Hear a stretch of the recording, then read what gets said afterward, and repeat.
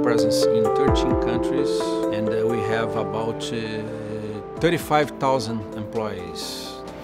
Yeah, we have two different processes. They are different regarding to the raw material to become steel.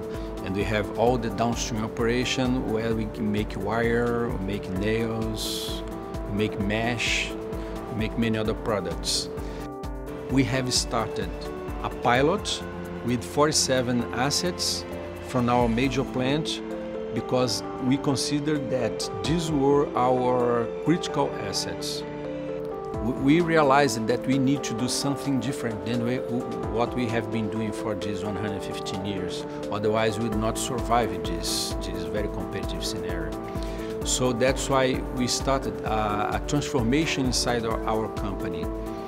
We realized that we need to be more agile, we need to be more simple, you need to be more open as you have a centralized power, as we need more technology to shift our performance, to shift our results. We have come to GE.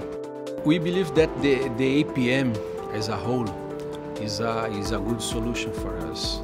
So far, as we are beginning, we are using the historian and the smart signal.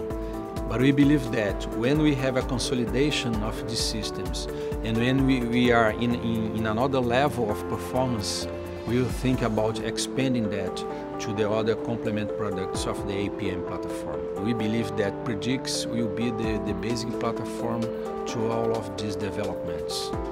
Before investing in this technology, I have presented the company a project proposal where I was saying that in 1 year and a half, we would have the payback for this project. And for our surprise, when we implemented, started working December 15, we've got the payback in half time. In 9 months, we had all the investment back that we have done. So that was what made us go ahead with you and to expand the project to all of our plants in Brazil. That's where we are now. We have the challenge of until the end of 2017 have all the Gerdau's Brazilian plants running with the APM platform.